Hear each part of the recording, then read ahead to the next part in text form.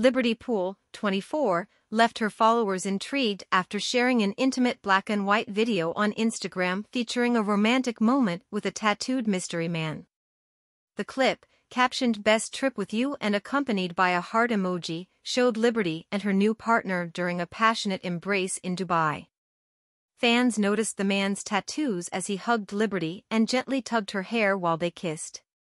Liberty, who first gained fame on Love Island in 2022, had a dramatic split with Jake Cornish and exited the show early. She returned for Love Island Games in 2023 but left after 13 days.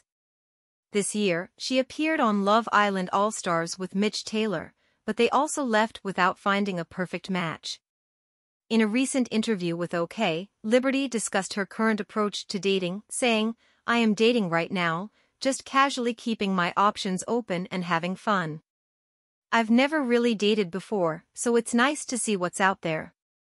She emphasized her criteria for a partner, seeking someone emotionally mature, intelligent, supportive, driven, and kind-hearted. Reflecting on her All-Stars experience, she noted, "It was fun and different since we all knew each other, skipping the awkward beginnings. However, it was hard to tell who was there for love and who wasn't. While I didn't find someone, I believe everything happens for a reason."